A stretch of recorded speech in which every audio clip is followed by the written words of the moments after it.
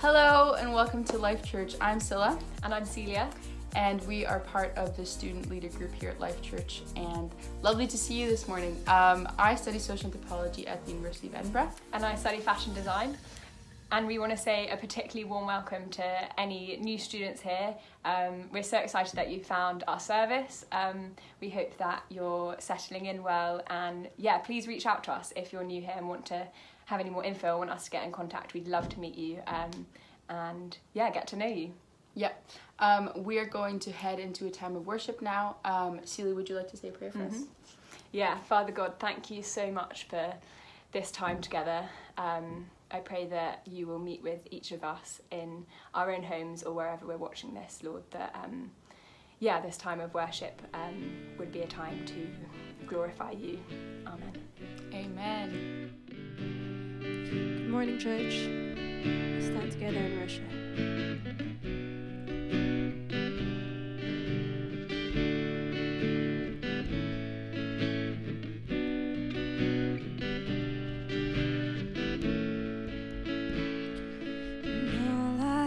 Because of Jesus, and all this promise won for me, and then he paid the highest ransom, and once for always, and for my freedom.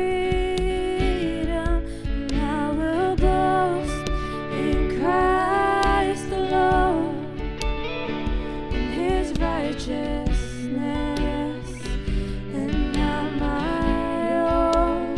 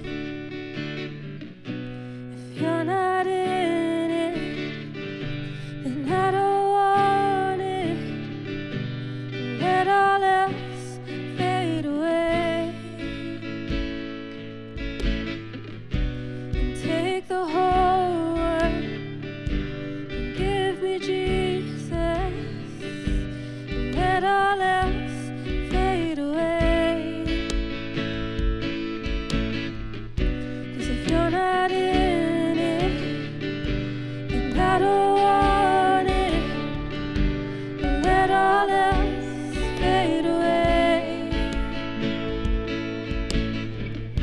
and take the whole world and give me Jesus. Let all else fade away. Speak to me. You're the only voice I want to hear, and walk with me. Show me who you are as I draw near, and speak to me. And you're the only voice I want to hear, and walk with me. Show me who you are as I draw near. 'Cause if you're not in it, then I don't want it. Let all else fade away, and take the whole world and give me Jesus. Let all else fade away.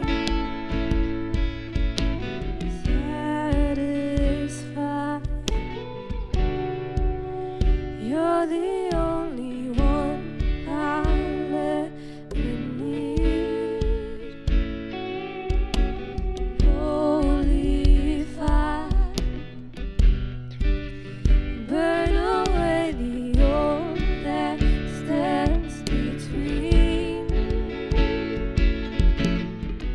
'Cause if you're not in it, then I don't want it. Let all else fade away, and take the whole world and give me Jesus. Let all else fade away. 'Cause if you're not in it, then I don't want it. Let all else fade away. Take the whole world and give me Jesus. Let all else fade away. 'Cause your name is the only name that matters. Your heart is all that I desire, and not my way, but yours alone forever. Here's my life, and have your way. 'Cause your name is the only name that matters, and your heart is all that I desire, and not my way, but yours alone forever. Here's my life, have your way.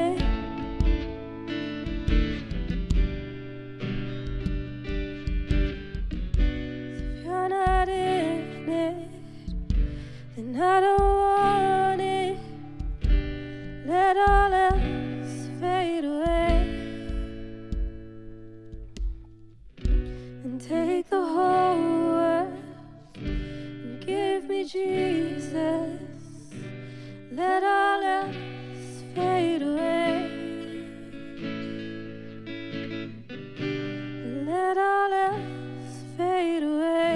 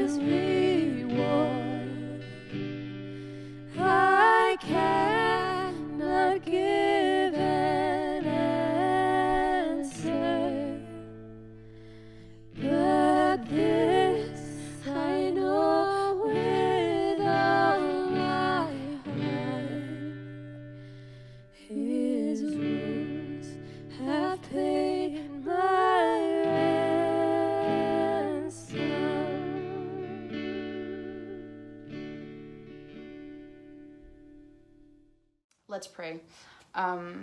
Lord, thank you that we can worship you even in our own homes when we're all separated, Lord. I pray that our worship is glorifying you, Lord, and I pray that you will prepare our hearts for the message that is about to be shared. In Jesus' name we pray. Amen. Amen. Alrighty. The notices for this week's events are going to appear along the bottom. And that's everything that's going on for Life Church this week. So do keep up with that. And for all the freshers, we've got some really great freshers events happening throughout this whole week. So there is a link to our website on the bottom of the screen as well. So head over there for more information. So now we're going to have the reading, which is taken from Matthew chapter 6, verse 5 to 15. And when you pray, you must not be like the hypocrites, for they love to stand and pray in the synagogues and at the street corners, that they may be seen by others. Truly I say to you, they have received their reward. But when you pray, go into your room and shut the door and pray to your Father who is in secret. And your Father who sees in secret will reward you. And when you pray, do not heap up empty phrases as the Gentiles do, for they think that they will be heard for their many words. Do not be like them, for your Father knows what you need before you ask him. Pray then like this: Our Father in heaven, hallowed be your name. Your kingdom come, your will be done, on earth as in heaven. Give us this day our daily bread, and forgive us our debts, as we also have forgiven our debtors. And lead us not into temptation, but deliver us from evil. For if you forgive others their trespasses, your heavenly Father will also forgive you. But if you do not forgive others their trespasses, neither will your Father forgive your trespasses. Thank you for that. We are doing a series on prayer, and Jacob is gonna take over now for the sermon. Yeah, thank you very much. Good morning, everyone. It's great to be together this morning, and I'm really looking forward to diving again into prayer, looking at the Lord's Prayer and getting to grips a little bit more about what this prayer means for our lives and in our lives. This morning we're going to hone in and focus on verse 10, and I want to open this morning by reading to us a quote from Philip Yancey. He says this: "If prayer stands in the place where God and humans meet, then I must learn about prayer. Most of my struggles in the Christian life circle around the same two themes. Why God doesn't act the way we want God to, and why I don't act the way God wants me to. Prayer is the point where these two themes converge." I think that is a true reflection of the life of prayer. And I really believe that as we hone in this morning on verse 10, that's exactly what we are met with. Your kingdom come, your will be done on earth as it is from heaven. Your kingdom, your will from heaven. What Jesus is doing here in this portion of the prayer is he is setting out for us life's agendas. He's setting out for us life's priorities from the agenda of God. And I don't know if you remember a couple of weeks ago, I was describing my conviction about prayer. My longing for prayer to be more prevalent, more unceasing in my own personal life. And that reflection bore out also in the church. And it wasn't so much that I wasn't praying at all, it was that I wasn't praying enough. And what I've come to realise over years is that the Lord's Prayer has become so familiar to me. And perhaps for you, if you're a Christian too this morning, the Lord's Prayer is a prayer that we've heard over and over and over and over again. But we've never perhaps allowed the prayer to actually form our lives, to actually begin to form and shape who we are and how we live.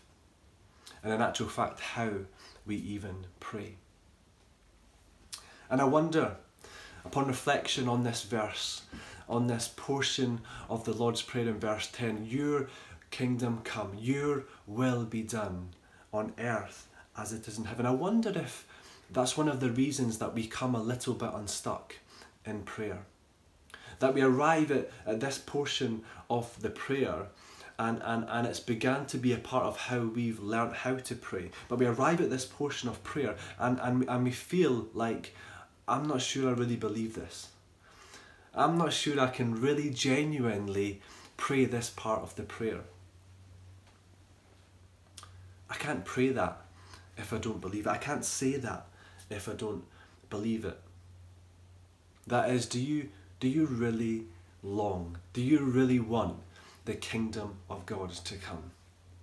Do you really want, in all of the circumstances and situations in your life, do you really want the will of God to come and to happen in your life? And so we say, I can't genuinely pray these prayers. We become stilted at this stage of prayer, and maybe we recite something along the lines of this portion of the prayer in our own prayer lives because we feel like it's what we should do. But in this part of the prayer, as I was encouraging us in weeks gone by, the Lord, we enter in prayer through relationship with the Father, and the Father wants us to be in prayer with all genuineness and authenticity. And so when we arrive at this part of the prayer, or when we arrive in these sections of our own prayer life, we feel stilted because there feels like there's maybe an unauthenticity about it. It's more like recital than relationship. We become really uncertain at this point of our prayer lives. And the Lord's Prayer, a prayer that all of a sudden is not so good. It started out so well, our Father drawing us into the nearness and intimacy with Him in prayer, all of a sudden becomes not so good. You see, why is it we start to say, God doesn't want what I want? Why does my Father not think like I think? Why does my Father God in heaven not feel how I feel about this and that? And I think Yancey, in the quote that I read this morning, he really hits the nail on the head. It's in actual fact, it's why we should pray. It's at the point of prayer that our earthly selves, they are met with a heavenly God. That in prayer, our needs, our wants, our desires are come to be converged with those of the heavenly places. And it's exactly why we should pray. Jesus is making for us really clear distinctions, isn't he, in this portion of the text. What he's saying to us here is he's saying, your kingdom come, God. Your will be done on earth as it is in heaven. The distinction he's making is between the kingdom of God, the will of God, the position of God in heaven, versus Jacob's kingdom, Jacob's will, and Jacob's current position and situation here. I don't know why I'm speaking about myself in the third person, but about my will, my kingdom, and my current home here on earth. Jesus is making a distinction for us in prayer, and he's making it clear to us. It means then that there are multiple kingdoms, there are multiple wills, and our will in prayer is one of them. And Augustine, one of the great sort of theologians involved heavily in the Reformation, he really helpfully categorises these two kingdoms, the kingdom of, essentially the kingdom of self and the kingdom of God. And he calls them these two things. He says that there are two kingdoms, the city of God and the city of man. The city of God and the city of man. What he describes as the will behind those things are that in the city of God, it flows from a love for God. In the city of God, in the kingdom of God, in the will of God, it flows out of a love for God. In the city of man, it flows out of a love for self. If we reflect on that momentarily, it would seem obvious to us that in the city of God is an eternal place. In the city of man is a temporal place. And I want to speak to us this morning about this. I want us to consider and think this morning that both of these things are important. Both of these things are significant. Both matter, but one is to be prioritised. I don't know about you. But in my prayer life, I have had no troubles whatsoever praying about myself.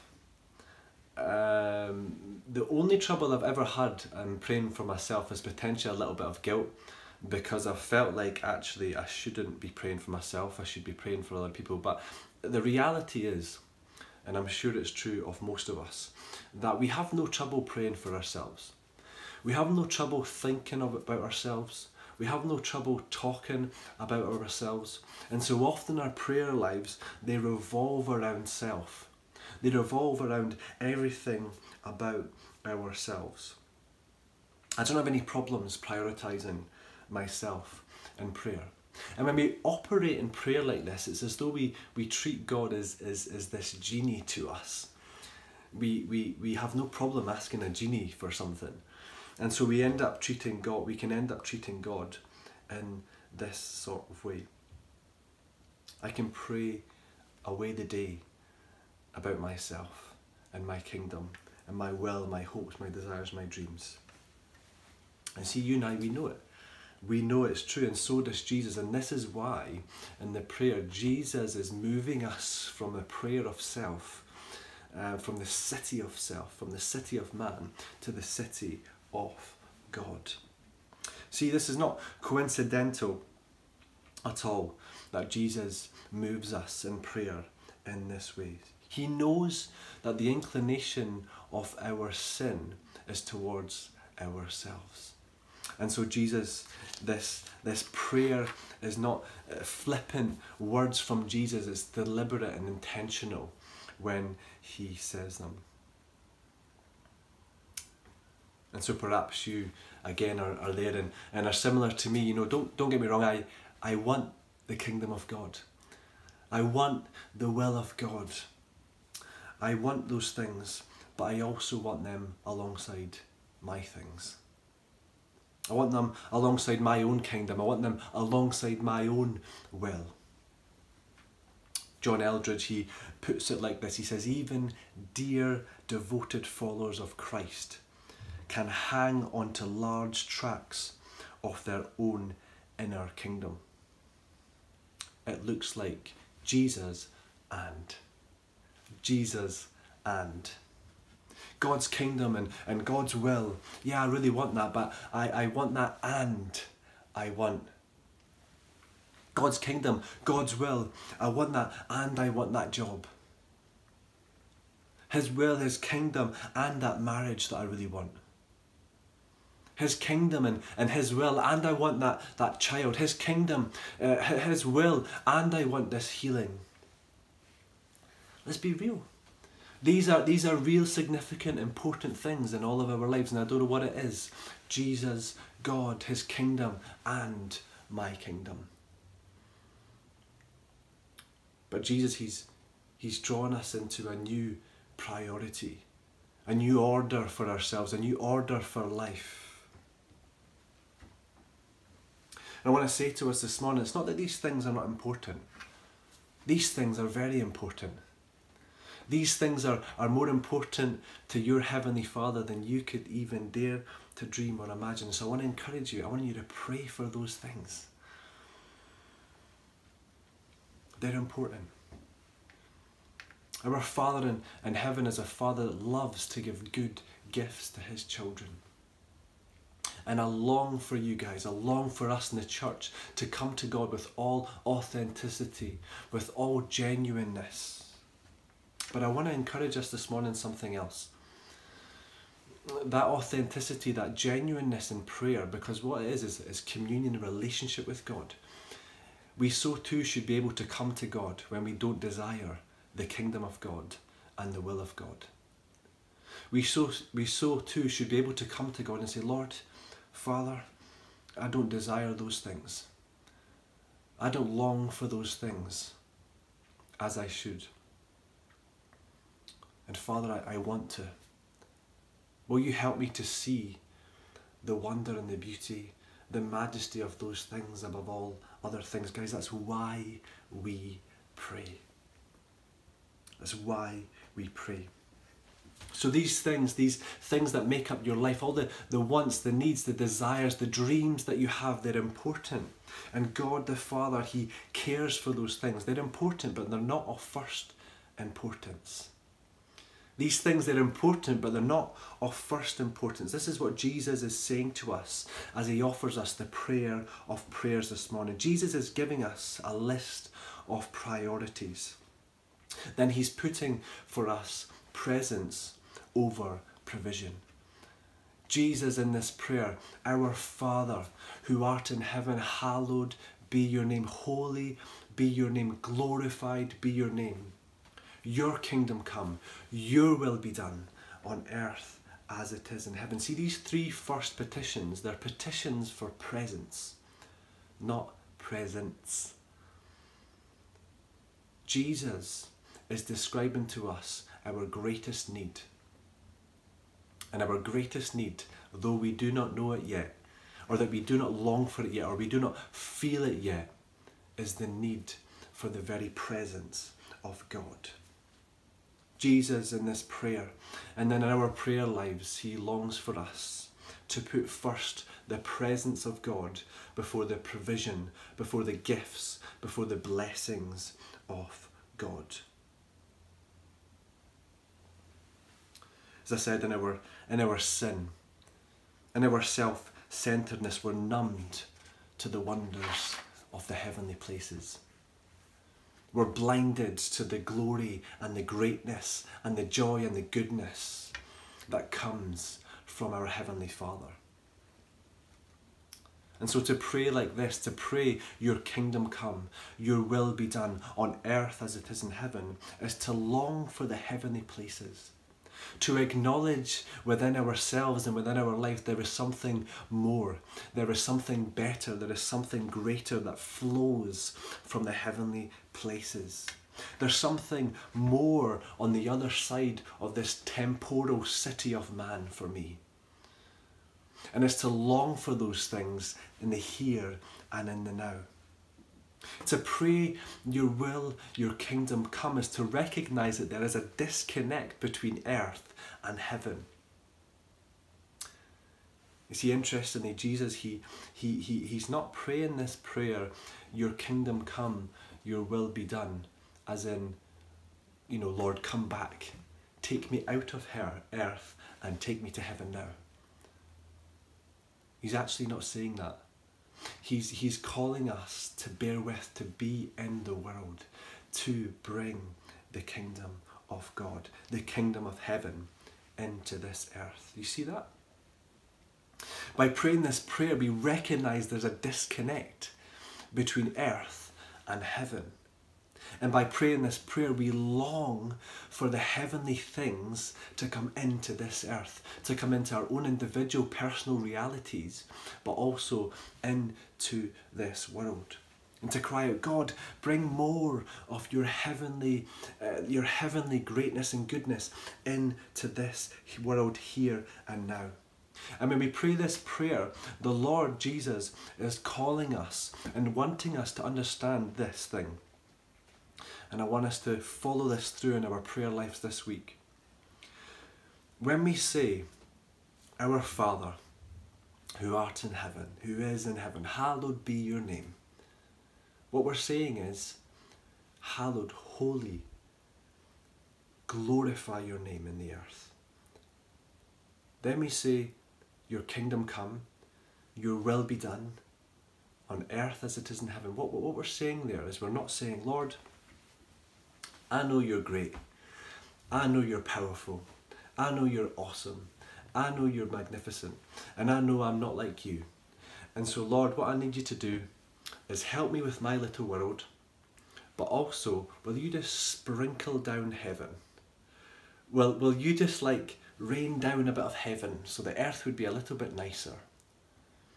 When we pray that prayer, what Jesus is calling us to pray is he's calling us to pray that the kingdom of God, the will of God, the purity, the holiness of God would come in me, would come in my life, would shape my life, I would become more sanctified. I would become more holy. I would become pure. I would be a home for your Holy Spirit and your presence. Lord, I pray that your kingdom would come in me. Lord, I pray that your will would come and be done in me. And in doing that, Father God, your name would be glorified. Your heavenly principles and values and goodness and coming in me would spread into this world. What we're asking for this morning, what we're asking for in prayer, and what we're longing for as Christians in this world is to anticipate heaven. We are to anticipate heaven and bring it here. And in prayer, and the Lord's Prayer, that is what we are calling out to God for. That's what we're crying out to God for. That the reign of Christ, that we would increasingly reflect his love. That we would increasingly become devoted and obey him and keep his commands and his will by doing good to other people. This is why we pray. This is why we pray. You see, we pray, our Father who art in heaven, hallowed be your name. Your kingdom come, your will be done on earth as it is in heaven. Not because God needs help to do it, but because we need help desiring it. And I said it earlier, it's okay. It's okay if you're sat here this morning, if you recognise the depravity of your desire for the heavenly places in your life. It's okay. Because in prayer we come through the door of relationship with our Father. And so I really want to encourage you this morning to start exactly where you are. Lord, I don't long for these things. I don't desire these things as I ought. Father, will you move within me in such a way that I do, that I come to reflect your presence in this world. Okay, Augustine really helps again to create a framework for us when he continues on the theme of the city of God and the city of man. It's really important, isn't it? I really want us to understand that these two cities are linked. They matter. They both really matter. And he describes these two cities, this converging that happens in our life as we become a Christian. We're now dual citizens, is what he describes it like. As a Christian, we are dual citizens. We're in the city, we're part of the kingdom of God, and we're also part of the kingdom of this earth. And that is where we live. And so Augustine says, so how do we live? How do we live out both? How do we do that? And he came across something really wonderful, and I think it's really helpful for us this morning. He points us to Jesus' response to the question that's asked of him, Lord, what is the greatest commandment? And in Matthew 22:37 and 39, Jesus responds with the two greatest commandments. He says, love the Lord your God with all your heart, your soul, your mind and your strength. That's the first. And then he says this wonderful thing. He says, the second is like it, to love your neighbour as yourself. You see, our responsibility as citizens of the kingdom of God, and as citizens also of the cities of man, our first responsibility, our first priority, and Jesus is laying it out in prayer for us, is that we love the Lord our God with all our hearts, our soul, our minds and our strength. That's our responsibility. But there's a secondary responsibility that is just like it, is to love your neighbour as yourself. And Augustine says that's the city of man. And that's what God is calling us out into. Jesus is offering us in the prayer of prayers that we would become like this. It's a wonderful phrase, isn't it? That's just like it. It's just like it. In other words, what Jesus is saying there in that response is a beautiful thing. He says, to love yourself is a wonderful, true and right thing. You can't love your neighbour. If you're loving yourself poorly, you'll love your neighbour poorly. And so Jesus wants us to understand when he responds there that we love ourselves well, and in doing so we love our neighbour. How do we love ourselves well? Jesus says we love ourselves well when we love God first. When we put the first things first. The best way to love yourself is to love God. And so I just wanted to share that this morning as we arrive now to a close, to help us to understand there is a dual citizen and both are important. But Jesus in prayer is giving us a list of our priorities. And we can, and we are supposed to live in both places. Lastly, I want us to consider this morning as we come into close this morning. Can we trust a God who calls us to pray like this? Who calls us to prioritise and put first his kingdom and his will? Can we trust a God like that? And I suppose for many of us, maybe there's some who are not Christians listening this morning, that would probably feel like a tension. Can we trust a God who calls us to pray like this? And ultimately that be formed in us, that we live like this, that we be carriers of the presence of God, the kingdom and the will of God into this world. Can we trust this as we live through our own earthly circumstances? I mentioned earlier our singleness, our anxiety, our depression, our redundancy, whatever it might be, and the awfulness of the brokenness of this earth. Can we trust a God who calls us to pray like this, to order our lives around his agenda? My response to that would be, well, Jesus doesn't just call us to pray these words.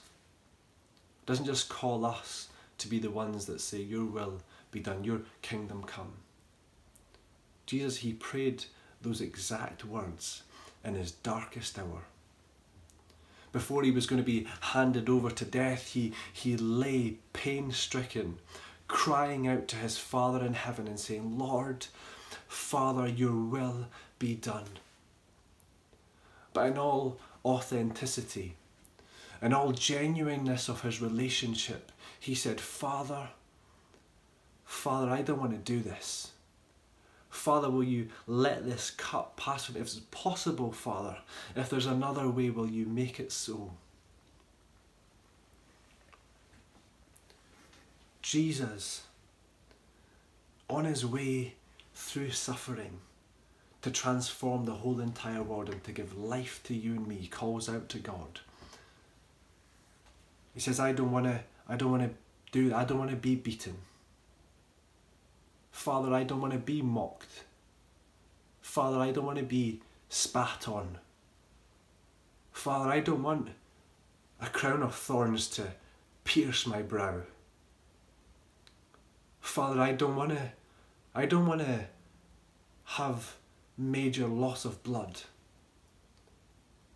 Father, I don't want to be turned away by those friends, those disciples that I've spent so much time sharing life with and loving. I don't want them to turn from me in my darkest need.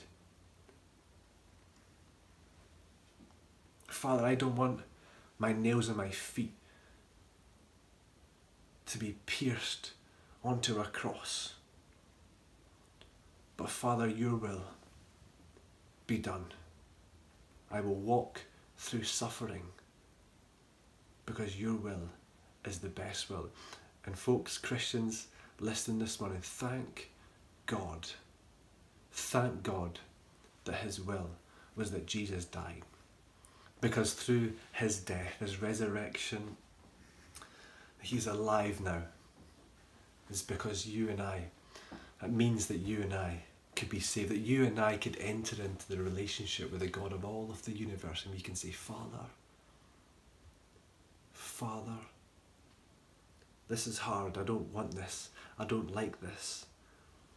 But we can walk through what that story, what the life of Jesus tells us this morning is that God, our Father, He can bring good where circumstances are excruciating, where pain is challenging. Our God, the God that we serve, the God that we live for, can bring good out of any level of excruciating pain or difficulty, any circumstance, any situation.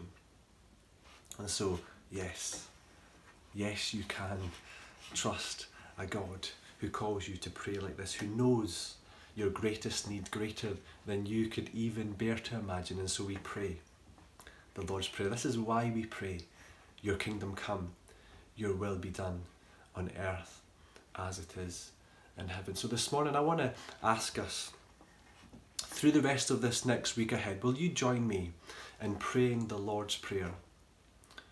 Every single day, will you join me in praying it? And what I want to ask us to do over this next week is not just to recite the words, but I want to ask us to personalise the Lord's Prayer. Personalise the Lord's Prayer. Our Father, who art in heaven, hallowed be your... What would you say there? Lord, you are awesome. You are great. Lord, you rock my world. Whatever words that you would use to praise him and to adore him, you use in that section. And then when you arrive at your kingdom come, your will be done. We're saying in me, but begin to personalise what does that mean for you in any given day. And then you flow through the next verse where Jesus is talking about provision in our life, talking about blessing, presents, gifts in our life. We start to say, give us this day our daily bread. Lord, will you help me today because I have this report to file? Father, will that be in my daily bread? Will you help me in this difficult conversation, discussion today? Lord, my daily bread is that I have to wake up early with the kids. I have to organise them for school and Lord, will you fill me with strength? That's my daily bread. And so what we're doing there is we're asking God, we're looking into our day, what we can see ahead, and we're asking God to give us our daily bread in that. And so I want to invite you to do that together with me, reading through the Lord's Prayer and personalising it this week. And listen, I would love, as always, my email address now and my number is shooting across the screen. I would love to hear your stories, how your communion, your prayer life and your relationship with God is continuing to develop and grow. I love you. We love you in this church, but God, our Father, loves you so much more, abundantly more. And he wants to bless you this week as you commune into a deeper level of relationship with him through prayer. Guys, this is why we pray. So let me pray for us now. Lord, we thank you. You are awesome and great. Father, I thank you that I come to you through relationship because of the obedience of Jesus to your will. Like even though it didn't look like it, it was good. And so Father, I come to you this day, Lord. And I want to honour you. I want to declare that you are great and awesome. Father, I want your holiness, your greatness, your glory to be seen and known in this earth. And so Lord, will you help me to do that? Will you help me to reflect that in the way that I devote myself to you?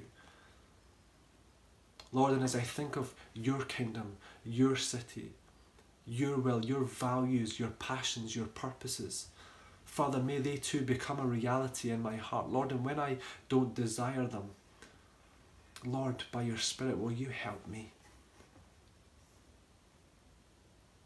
Because even though sometimes I don't know how to, I know that your kingdom and your will is the best. It's the best for me, and it's the best for this earth. We love you. And we thank you in Jesus' name. Amen. Bless you guys. Have a wonderful, wonderful rest of your week. And we'll see you so very soon. Bye.